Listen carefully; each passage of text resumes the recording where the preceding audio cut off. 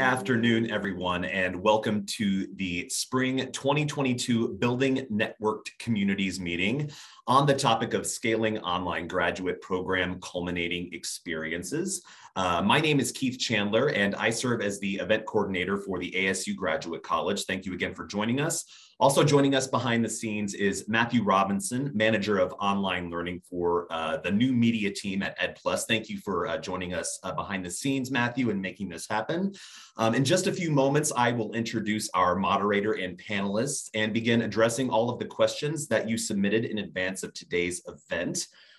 Dean Elizabeth Wentz had an enterprise conflict come up today. She was hoping to join us, but unfortunately could not. However, she did want to communicate the following video message outlining the objectives and purpose of today's discussion. Matthew, if you could please share that video.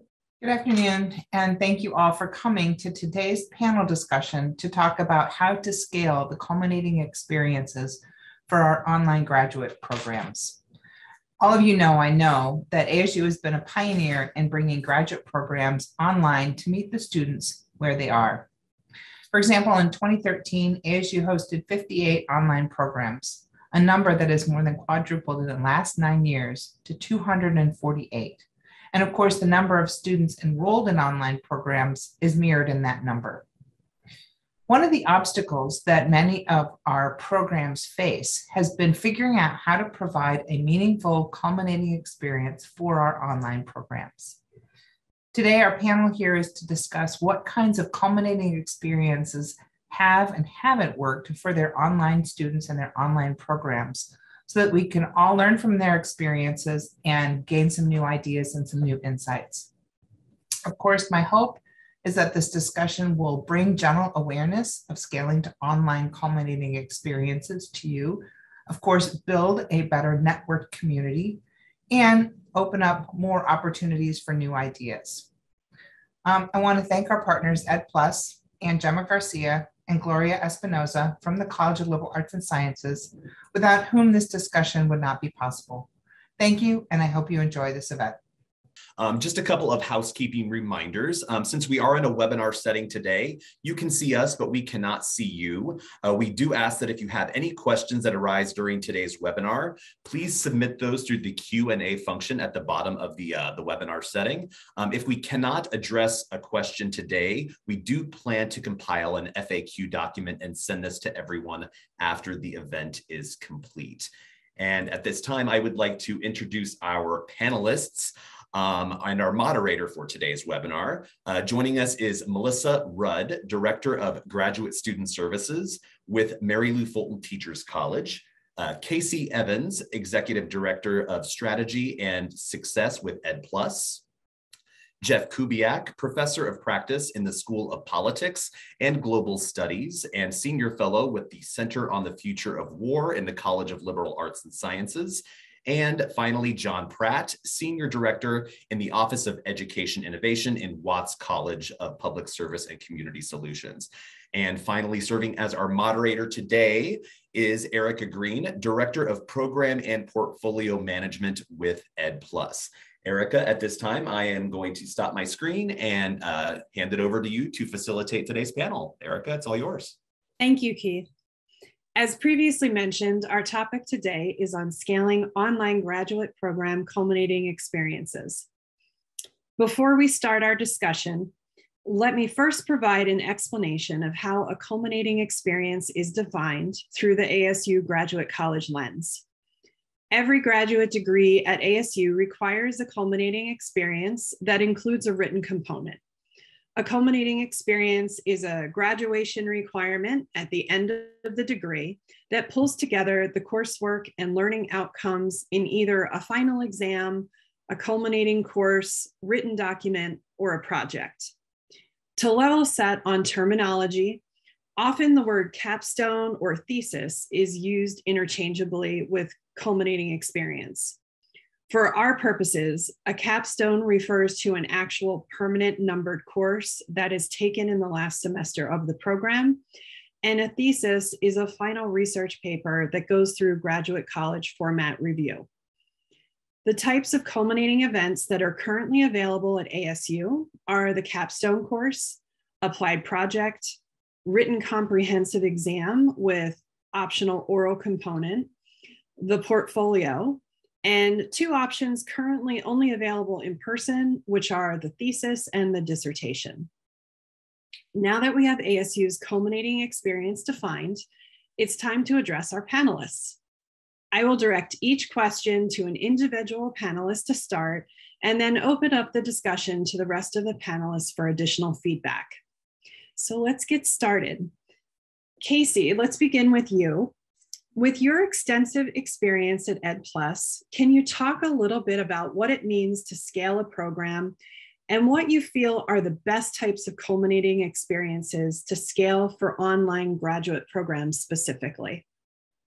Sure, and thanks for the question, Erica.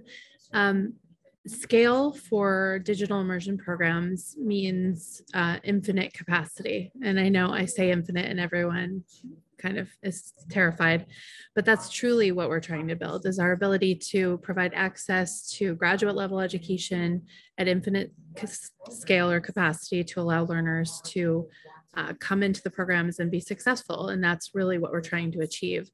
So when we contemplate that as our definition of scale in the digital immersion program portfolio, then thinking about how to create these experiences that help the students to synthesize their learning throughout their degree program is a huge deal and really paramount to creating the structure that you can deploy for academic excellence. What I will say is, for the most part, the academic programs that are online have applied projects as their culminating experience, or a capstone course that kind of does the same thing. The applied project is used most because I think it allows the learner to really apply their knowledge, and most of our degrees are applied. So for an example, I completed the digital audience strategy degree in December of 2020. The years kind of blend together now, so I think. Anyway, I completed it. And my final class was an applied project. I had to actually support a marketing strategy for a nonprofit agency and deploy some strategies. The faculty advisor helped us. We had a group that we worked with. And so leveraging groups to really help the knowledge acquisition, where learners can work together to think about things differently and kind of level set. And then a faculty to support them is really the best way to do that. I think it really worked in our instance, and leveraging the ability to support external agencies through some of the things I think Jon will bring up later, the partnership with Ripen, the opportunities to create pathways for internship or applied projects are interesting.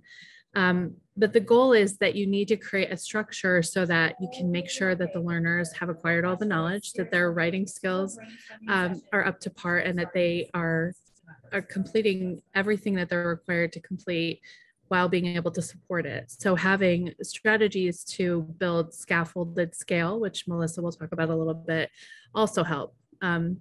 So it really is about creating the right infrastructure to support someone being able to focus their efforts on engaging in the work of the degree, making sure that they can actually perform the tasks that they're being required to perform and that they've been taught for the last 18 months. So, yeah. Thanks, Casey. Sure. Are there any other panelists that would like to mention anything about scaling or favorite types of culminating experiences? All right, well, let's move on. Jeff, my next question is for you specifically. Within the College of Liberal Arts and Sciences, how do you ensure academic rigor is maintained in online endeavors? Well, I can only speak for our program, the one I co-direct in global security, but the way we do it is the way you do it in an immersion program, through active and engaged faculty. Our program is in global security. One of the fundamental learning outcomes is an ability to write an argumentative or analytical essay. So we spend a lot of time through all of our courses actively engaging our students and providing them lots of feedback. And the same is true in our capstone. We run our culminating experience as the capstone course, the last course students take, in which they generally do individual projects that are extended and analytical or argumentative essays and or extended policy briefs on specific policy topics of their choice. Again, it allows them to do, like Casey mentioned, allows them to synthesize their coursework at the same time doing something useful to them as they prepare for their degree. In any case, the reality of it is we've been able to grow our faculty at a pace that allows for active faculty engagement all the way through. So the students are doing these individual projects and getting feedback every single week of the course. The courses are generally kind of run as individuals going through the course, but they're engaging one-on-one with faculty throughout the entire process. Critical for gaining that kind of feedback and ensuring learning is being done. Excellent, thank you. I appreciate your feedback on academic rigor, especially. I know that's a question that always comes up as we start developing programs. Anyone else have any more further feedback on that? I'll just add what Jeff was saying about relevance to the career or the outcomes that they're seeking, that they can take and tangibly input. Graduate level learners, I think we all know this, are seeking the ability to leverage that skill immediately and to use it to their advantage. So being able to assure that, create a portfolio of sorts or have it practically applied that they can leverage it meaningfully outside of their education is also supremely important when it comes to developing these culminating experiences. Yeah, the other piece on that too is a budgetary and planning process, right? To ensure you've got the resources available at the capstone. So our professors, we built our faculty such that the capstone course counts as one of their teaching requirements for the year. One of the workload teaching requirements is a capstone supervision of 6 students, so they can monitor 6 students, in weekly progress through the capstone course. That is one of their teaching requirements. Now, as we built the program, we've been able to keep our faculty resources ahead of the demand for capstone supervision in the growth mode, because the resources were out in front of the demand, because capstone comes last. As the program levels off in plateaus in enrollment, or in worst case scenarios declines, it becomes kind of a pinch, and we'll get to that in a little bit about how we solve that problem. Absolutely. Melissa, my next question is mostly for you, but we'll open it up to everyone else as well. How large have some online graduate programs in Mary Lou Fulton Teachers College been able to scale and still be successful with culminating experiences? Sure. We'll talk about our largest program. So our largest program is an MA in special education with a concentration in applied behavior analysis. That program, I ran a report last week, has about 2,700 active students total in the single degree plan. And it offers 5 starts a year. So we bring students in 5 times a year. It's designed to be completed in 5 sequential semesters, which includes a summer term. And it offers a choice in culminating experience. So students can choose between either an applied project or a capstone course. And regardless of their choice, the rest of the degree requirements are the same. So there's not a curricular difference outside of the course they choose as their culminating experience. It's very successful with culminating experience. We have about 600 students that are enrolled for the Spring B culminating experiences. A little more than half are an applied project. The rest are in the capstone course. And that's similar to what we see in most terms going back about a year.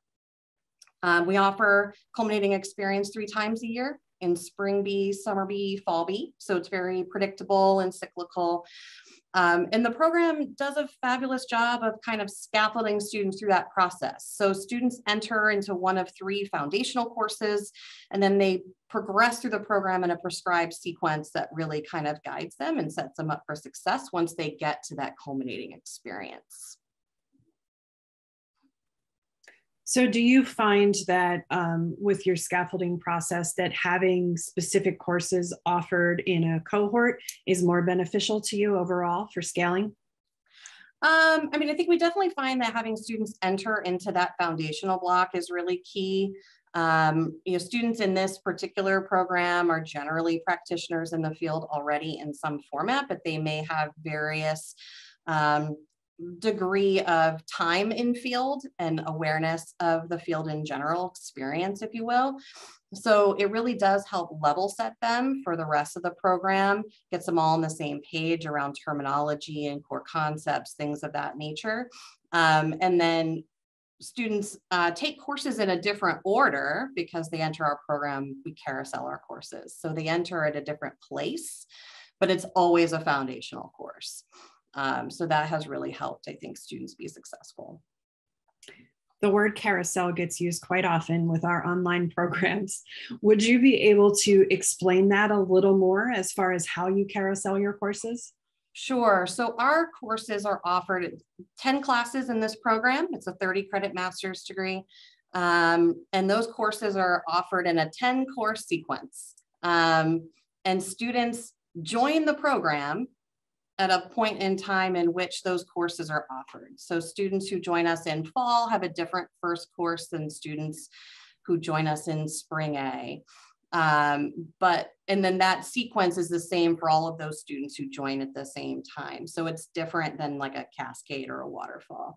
In our program, most students are in one of two classes. So about half our program is taking a course at the same time. And then the other half of the program is in a different course. And then they follow that carousel kind of around the wheel, as it were. Melissa, there's a question in the chat that asks how many faculty you need to supervise 600 culminating experiences. Yeah, so for our courses, we do a staffing model that has a lead faculty. It's one course section for applied project, for example. We have a lead faculty member, and then we have a number of co-instructors. So students are actually grouped into much smaller clusters, about 20 students, 25 students. To a faculty member. So one class is going to have quite a number of co-instructors to ensure that they're getting really good instructional support and one-on-one time with faculty, and they're getting all the feedback that they need in order to be successful. So it looks and feels to students and to the instructors much like a traditional course section would look and feel. That's great. Thank you so much for that information. Is there anyone else that had anything they wanted to add? Yeah, I just wanted to follow up on what Melissa presented there. You know, when we initially started some of our programs here in Watts College, specifically the Master's in Social Work program and also our Emergency Management and Homeland Security program, there was a significant amount of research that went into how we went about designing the overall program itself. And certainly we give a lot of credit to Teachers College because we adopted a variation on a theme for their scaling, the way that they scale their programs and so forth. But for us, the carousel method, as much as it helps to make things predictable and so forth, it did not work for us in the sense that, you know, because of our requirements and prerequisites and so forth, we had to have a structured timeline. So we did kind of a variation on a theme, but we certainly adopted how the courses are designed and the way that the co-instructors are scaled as more students enroll in the program, so that we can ensure that the students are still meeting the student-to-teacher ratio. So we, what I would say is that how a program goes through and ultimately meets their culminating experience really depends on how the overall program is designed, how it's staffed, and ultimately what the leadership decides is best within their budgets as well. It's really a systems approach to it. Absolutely, agreed. Jeff, how do you streamline the submission and evaluation process for an online project or portfolio to reduce the time required from faculty and staff each semester? Well, first we created obviously a Canvas course for the capstone project, and we've created intermediate requirements along the path to a completed project. Faculty can, so students are aware of what deadlines they have, how to meet their milestones along the way. Faculty can provide feedback at the scheduled intermediate points. The problem becomes, of course, as the program grows, and the question that showed up in the chat, how do you, isn't it tough to maintain that kind of one-on-one relationship? And it is. So as we look forward to the future, we're still continuing to look at potential for growing the number of group projects that are done, which actually enables us to engage. One, it does a couple things. One, it enables us to engage generally external agencies that are working in the field of security. to do real world projects for them. And we have done that in the past with Special Operations Command and U.S. Army's Network Operations Command. So we've done several of those kinds of things. We're going to continue to grow that. And somebody mentioned Ripon before. I know that Ripon is ASU is contracted with them now to help provide commercial and or private sector parties to submit projects for completion in capstones. Group projects become a little bit easier for faculty to oversee, as a lot of the expertise then comes from the external agencies. So I think going forward, that's where we're headed with much of our capstone work beyond what we already do with the individual written products. Great, thank you. And Melissa, did you have anything else you wanted to add to that as well? I think then something that came up for our MA in Special Education degree program recently, specific to applied project, was that the faculty are really looking at ways that they can pull forward some of the planning that goes into applied project as students get ready to enter that experience, specifically around matching students intentionally with specific co-instructors if they know the kinds of projects students are looking to do. And I think we're always looking for ways to enhance that experience to make it as contextually appropriate and personable and personalized for students as we can, which can be challenging in a large program, but it's possible. I think it's just about how we plan and adapt and iterate on what we've done so far. Absolutely. I can add 2 seconds. I mean, I think that's a really good point, Melissa, about contextualizing the capstone for students too. We have a pretty broad range of interests within the student body in our program.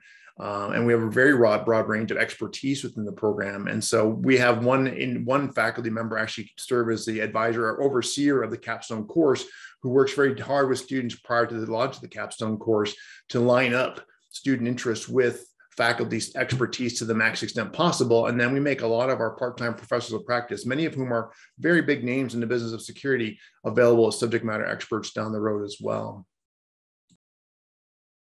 Great, thank you both. Anyone else before we move on? I just want to add something about group projects, because we hear a lot about, especially from the learners, that they don't love working in groups and that groups are frustrating, but that is true of life and work and the way the world works. So actually, the learning from that is, how do you work within a group, which becomes the secondary learning for the applied project. It's not only how do you apply it, but how do you apply it in a diverse setting with different people that you're not accustomed to working with. It is always challenging, so I don't want to take away from that, because it always is. But one of the things you learn quickly in digital immersion is, actually, this is true of life, so this is just a life lesson. Sometimes you have to do more than you think you should, and sometimes you have to step up in ways you didn't think you would need to. And I think group projects also add that co-curricular lens of, how do I work with different people in different ways, which adds another layer of interest to the learner. Even if they hate it every step of the way, I think they do learn something from group projects that are really tactically beneficial. Yeah, and we had another question come in chat, which kind of relates to this, and I think we have some time to answer it. So I'll just ask it at this point.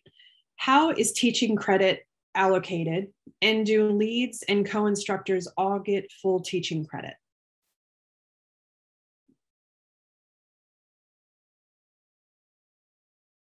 No one wants to answer the teaching credit question. All right. I'll just chime in real quick and just say that it just really depends on the program itself and how it's designed, what their budgetary allocations are, and ultimately what's important is how everything ties up to any of the accrediting bodies and so forth. So it's across the board as far as how teaching credit is applied. There are some programs that you must have a tenured track faculty member teaching a course, and it could have 1,000 students in that course. There are other programs that do not have that requirement, and you can have adjuncts who are very skilled from their experience in the real world to come in and teach that at the same time. It is vastly across the board, and it really does come down to the overall design of the program itself and what the administration and the faculty governance feel is important for that program. Thanks, John. I appreciate that. And going right back to you, in your experience in Watts College of Public Service and Community Solutions, do you find that scaling a culminating experience for an online program is more difficult or about the same as an immersion program? Well, I would say that anytime you add more people to an equation, it's going to be a little bit more difficult, no matter what. But I think the most important part of any kind of program that you put together is the people that you have involved. We're just really lucky, I think, in many respects, much like my colleagues here on this panel, to have some exceptional leadership and the faculty governance to come together and regularly review their processes for how they go about designing their program and what leads to the culminating experience. And I do want to add one thing as it's related to the culminating experience that was in the definition of it from a university standpoint that Casey had mentioned at the beginning of the program, is that yes, we do have programs that have portfolio requirements, but we do also have programs, and specifically our master's in social work, where you could venture to say that the culminating experience is also their field experience as well. The significant amount of hours that they actually have to put into the field as part of their master's in social work program. If they don't get that component done, they don't graduate. That is critical to the importance of it. And so when it comes to thinking about how you design for that, how you manage that, you think about the whole experience of going through the program. You started from the beginning, where we have our first course is really an intro to the program. What are the requirements for the program? How do you go about finding your internships in the field? How do you register within the database, which manages all of the internships? And by the way, that is a critical component to how we manage our internships, is this database called Sonia, in which students submit. They can find, actually, the more that students participate in this system, the more students we have go through the system, the more possible agencies that students have to look for within the system and to register within Connecticut or Maine or Washington. So that becomes infinitely more accessible and more beneficial as the program goes on. And so it's the system itself is helping to manage that process of helping students identify their agencies, helping to procure the right permissions, and there's contracts that have to be signed by ASU and the agency itself. So that's a really important part of it. And when that's all introduced in the first course of the program, in addition to an overall program resource site that the entire MSW students have access to. So it's that from beginning to end, here's the process for participating in the internships, and also here are the requirements for meeting, for participating and ultimately completing their culminating experience in the final course of their MSW program as well, which is ultimately a portfolio that they have to put together. It's not a physical portfolio, it's not a paper portfolio, it's a digital portfolio. And that's something that that has benefited not only the online MSW, but also the other programs within our college that benefit from portfolios as well. Our PAC portfolio, the Policy Advocacy and Community Masters in Social Work program, was an entirely paper-based portfolio until we had systems come on board that allowed us to manage all of that within a digital environment. And you can only imagine how beneficial that is during the COVID era right now. So all this is to say, it's a system.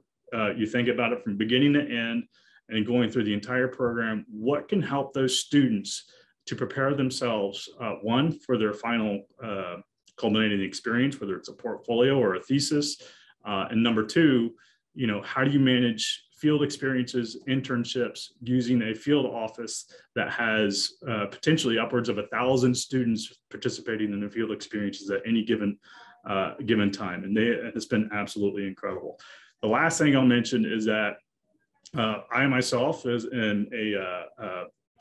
received my graduate degree in an online program.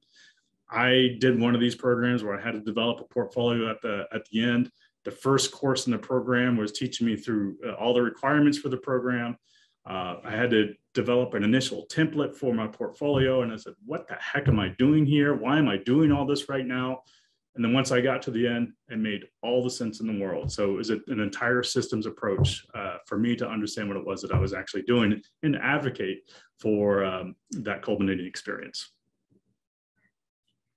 Thanks, John. I'm sure there will be some people contacting you later about the internship program that you use. That seems like it makes it much more efficient and builds upon itself, which is excellent. We do have a question from the audience that is related to this as well, kind of based more on digital portfolios. For those whose programs use digital portfolios, are you all using Digication? Are there other good digital portfolio options that work well? I'll jump into that first. I would say that for some of our programs, we initially started off with Digication, and in those programs, we still offer that as an option.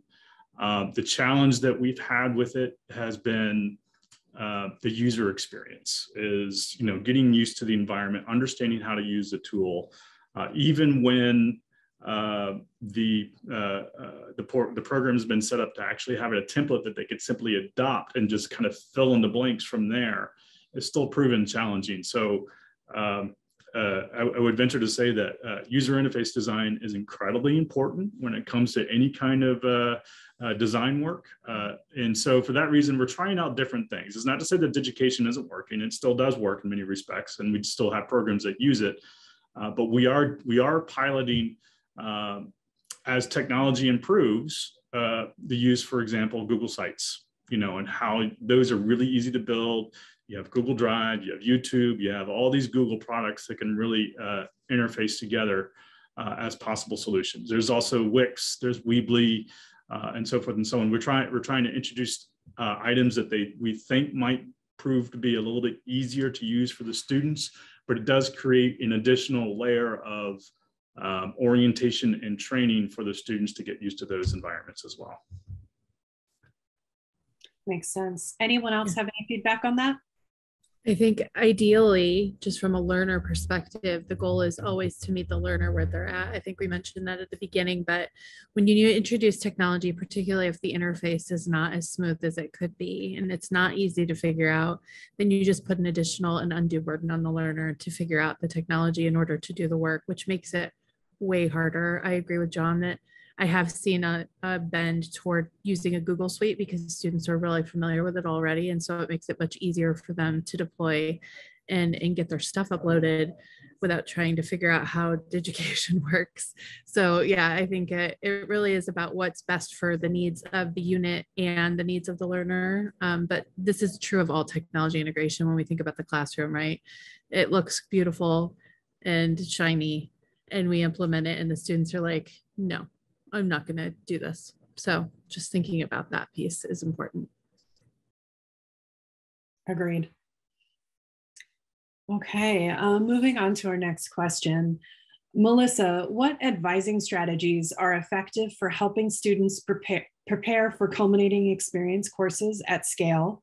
And how do you effectively track and manage enrollment eligibility for them? Yeah, this is a topic I'm particularly passionate about.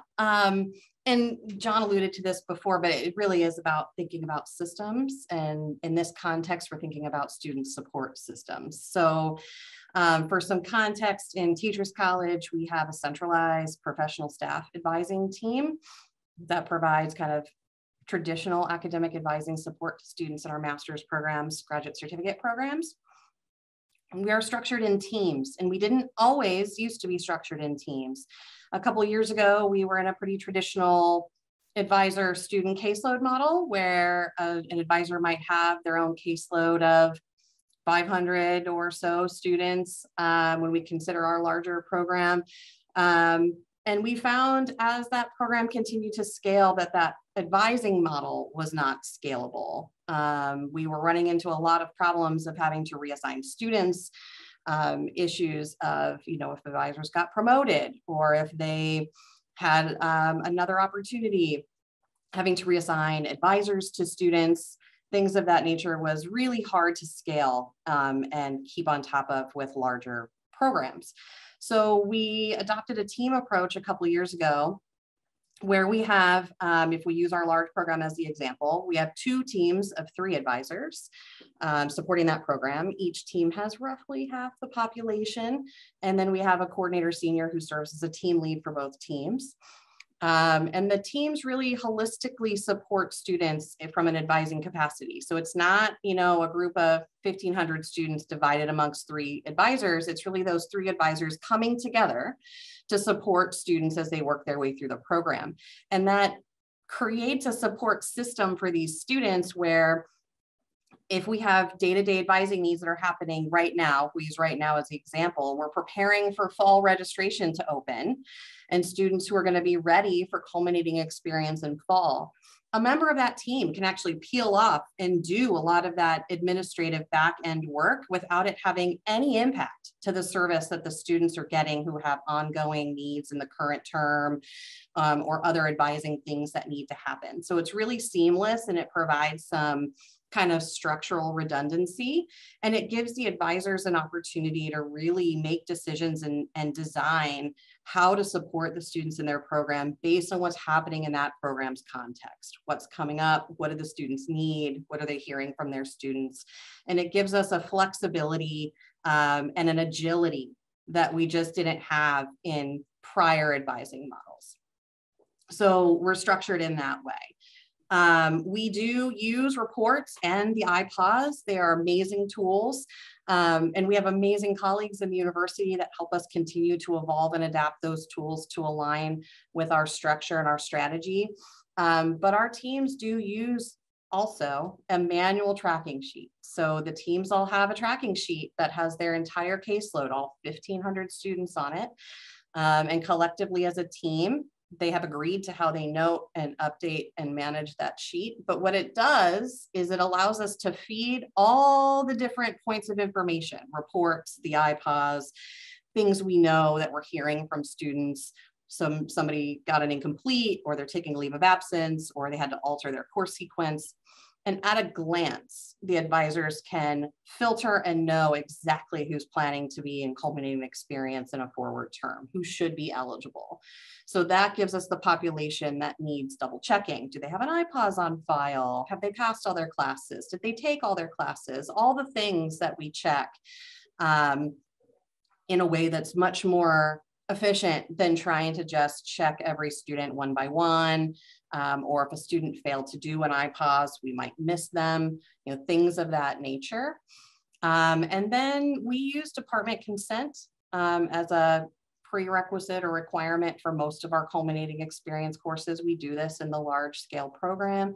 And essentially what we do, again, trying to be planful and thinking ahead, we just went through this for summer, is before the schedule opens in PeopleSoft, we do all the work around double checking the students, seeing who should be eligible for culminating experience in the forward term. And in that pocket we get where the schedule opens and before registration opens, we place all the overrides. So that as soon as registration opens, students can go ahead and add culminating experience if they're ready to enroll. It's done a lot to save us, you know, kind of extra advising inquiries. And then the students that reach out to us are the ones we really need to answer us and talk to us around doing an iPods or addressing something that might have happened in a prior course or things of that nature. So that's kind of technically how we do that. And then again, this program has a choice of culminating experience. So we do a lot of prep work early in the program as well. We encourage students to do the iPods early, which would help them map out their program well in advance. And our faculty have created really great resources to help advisors help students navigate a choice. What's the difference between applied project and the capstone course, and why might I choose one over the other? So we have some video assets and we have some preset language and talking points that we can use that really help students navigate that choice, so that one, we can treat each student question like it's the first time we're hearing it, so that the student feels like they're getting the attention that they need and they don't feel like we're working with several thousand of them at once. And the advisors have tools that allow them to work very quickly and efficiently. So they're not trying to find or recreate or articulate something without some tools and resources. That's great. This also prompted a question from the audience.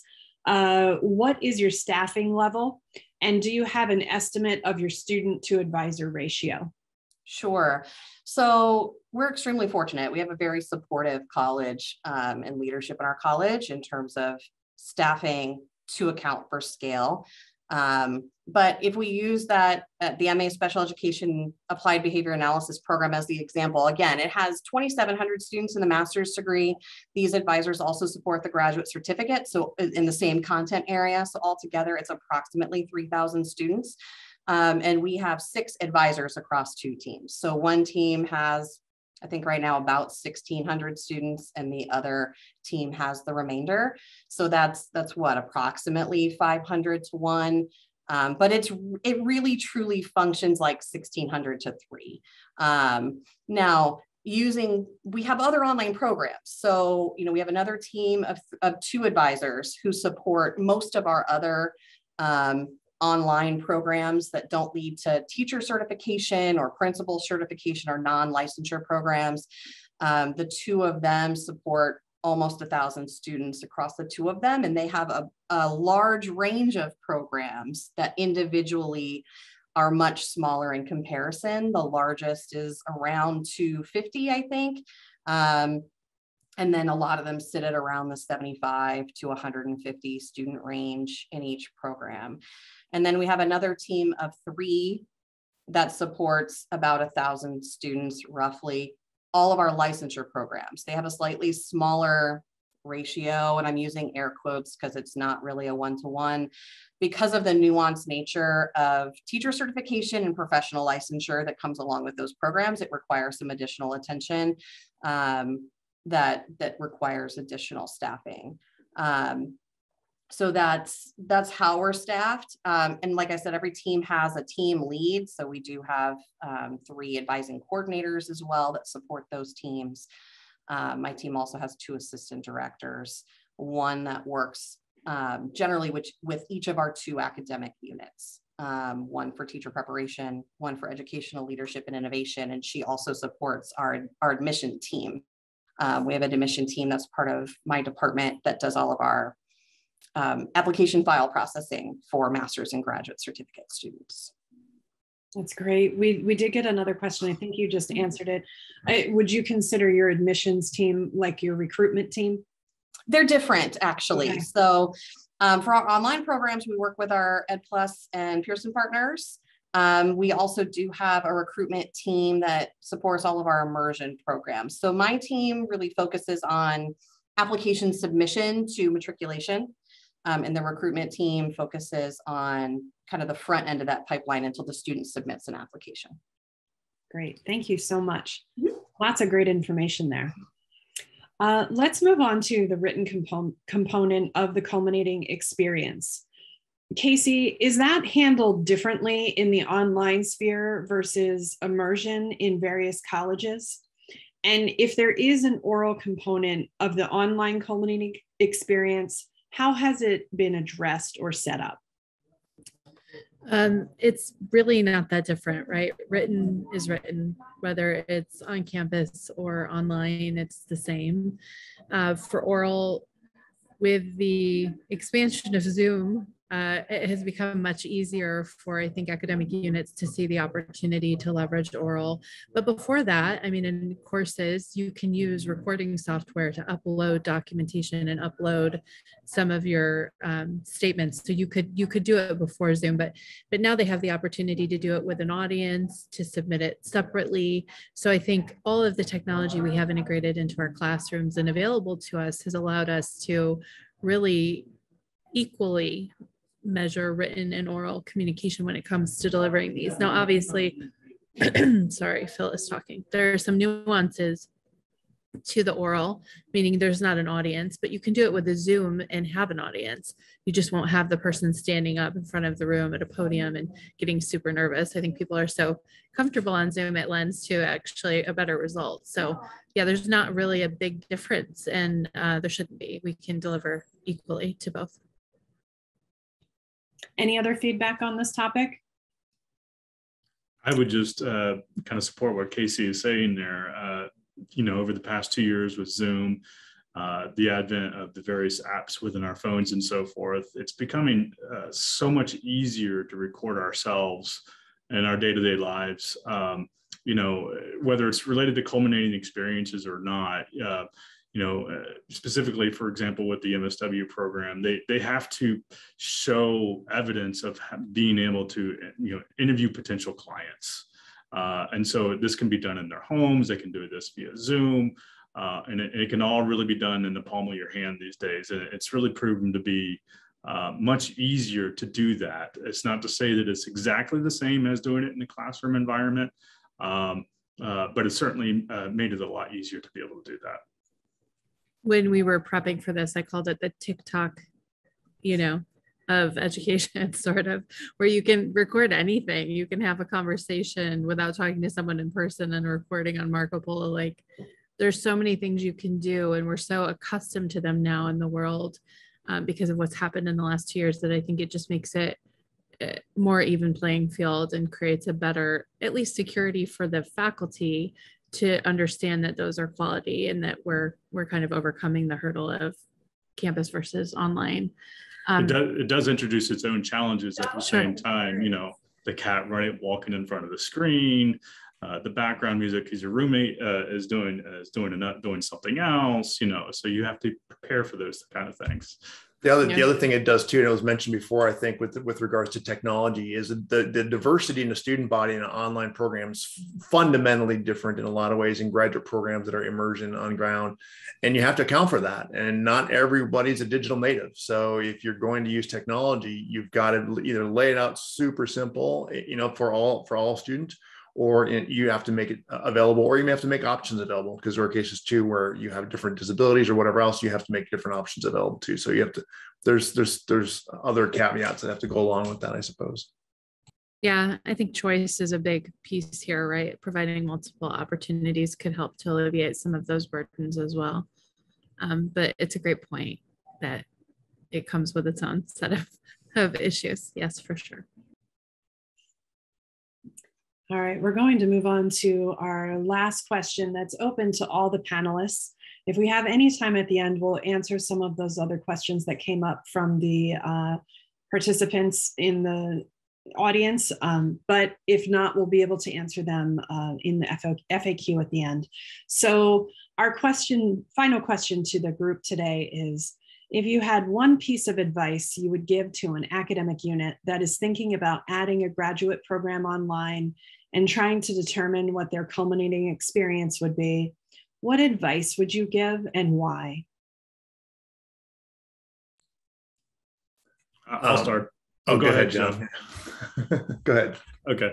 I would say, and this just comes from my background, as far as the culminating experience is concerned, don't lose track of the performance outcome.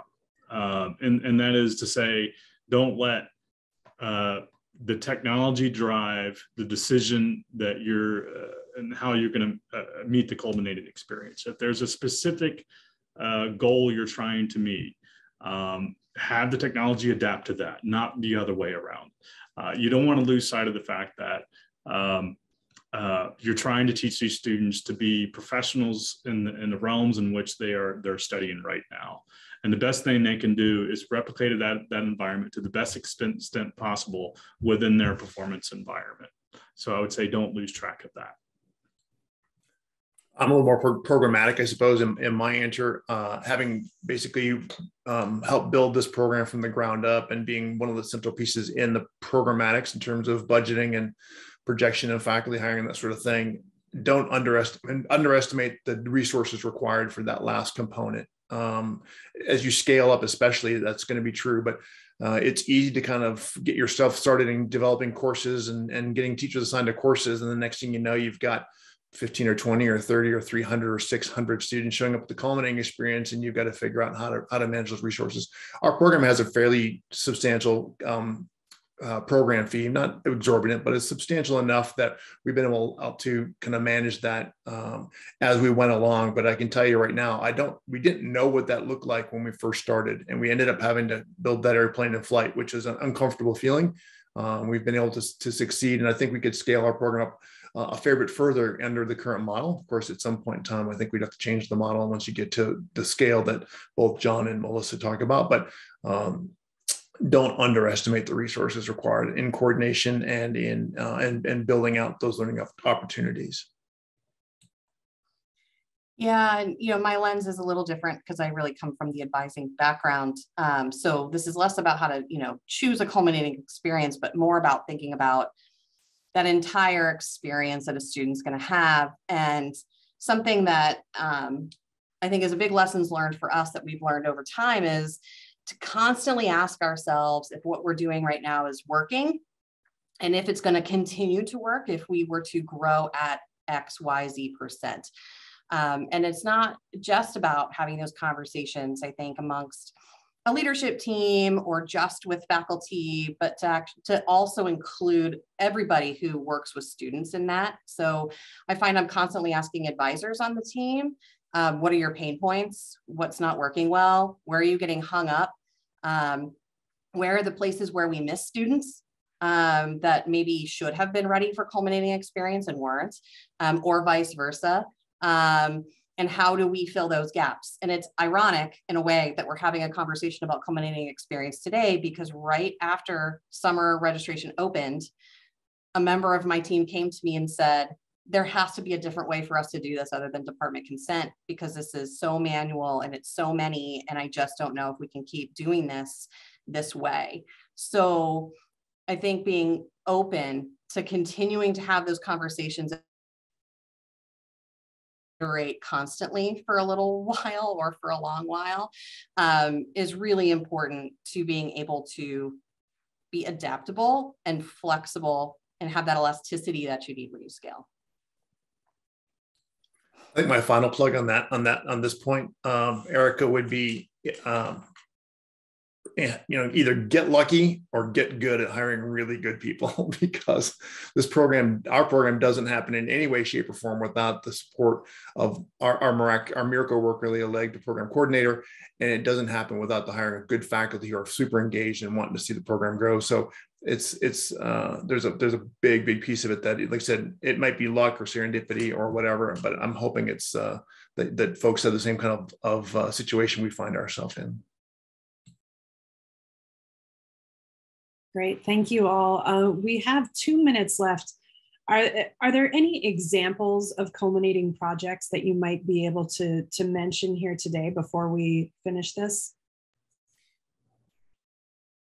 I actually think we can get a list of them and examples from Jeff and Melissa and Jon and share them so that we can collect them. And then the second question on that was whether or not they're standardized, meaning are they the same for every learner that goes through the MAGS program, for example, or Watts? I know, Melissa, you said there's 2 paths, but those paths are standard paths, like they are the same.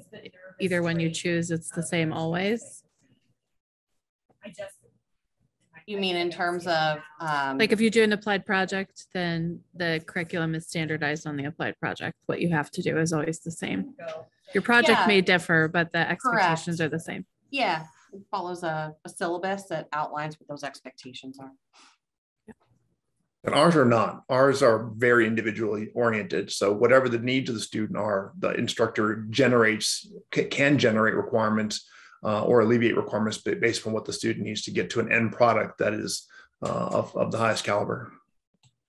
How would you feel about that if you had 600 students in your culminating experience, Jeff? I did mention that if we did scale up to a level, like I said, where Jon and Melissa are, we would have to modify that. Our program was actually we built our model on being able to scale up to maybe a 300-person student body. We're at about 170, and we're comfortably working within our model. And we could comfortably work within our model for another couple hundred students if we continue to increasing enrollments, which we hope to.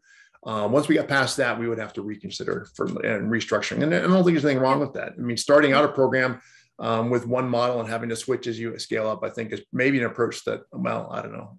I think it's appropriate. I hope it's appropriate because that's what our intentions are. I think it absolutely is. And I think it goes back to the major point, which is to begin with the end in mind. As long as you know what you want the learners to achieve, you can design a bunch of things that help them to deliver that. And it can change as you scale and as you grow to infinite capacities per our guidelines, right? I would say that in any kind of program of the culminating experience, there's always going to be a framework for how that culminating experience completes. How students, complete that, what the requirements of it can vary a little bit, or the examples that they include in their culminating experience can vary. And what I would say is that sometimes it's challenging for new students who come in to understand exactly what a portfolio or a thesis might look like, or something along those lines. And so therefore, in the past, with express permission of past students, we have presented what a portfolio might look like to them, saying, don't use this is an example, but here's what something can look like.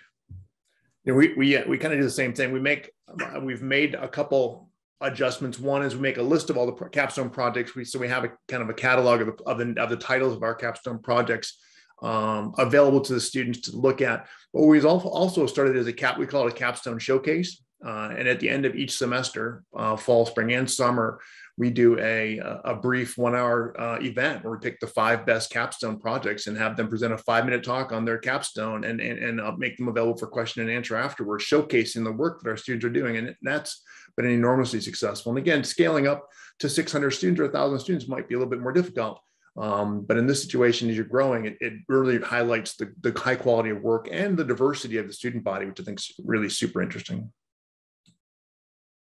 All right, well, what an absolutely great discussion today on scaling and culminating experiences with graduate programs. I want to thank all of the panelists here today, Melissa, Casey, Jeff, and Jon, for sharing your wisdom and best practices on this panel. And thanks also to the audience for your questions and participation. At this time, I will pass it back to Keith for any closing words.